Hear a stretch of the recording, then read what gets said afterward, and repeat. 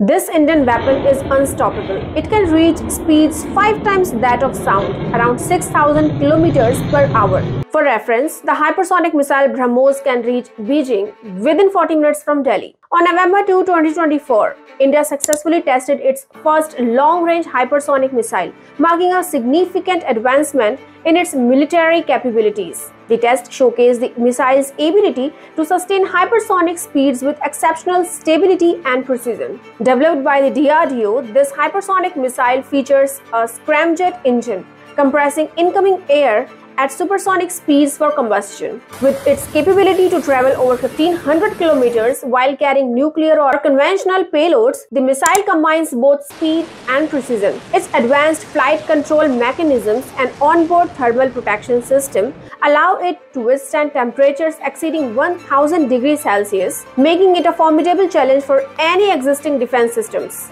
India's journey into hypersonic technology started in 2019 with the successful flight of the HSTDV. This scramjet-powered unmanned vehicle proved India's ability to achieve and sustain hypersonic speeds. The HSTDV program served as the foundation for the development of this operational missile.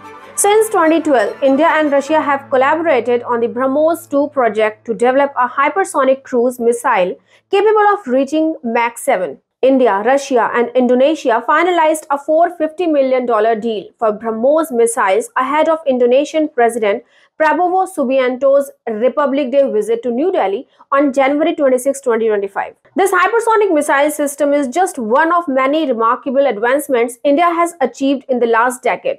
Follow Qurious and share this video with others who would find it fascinating.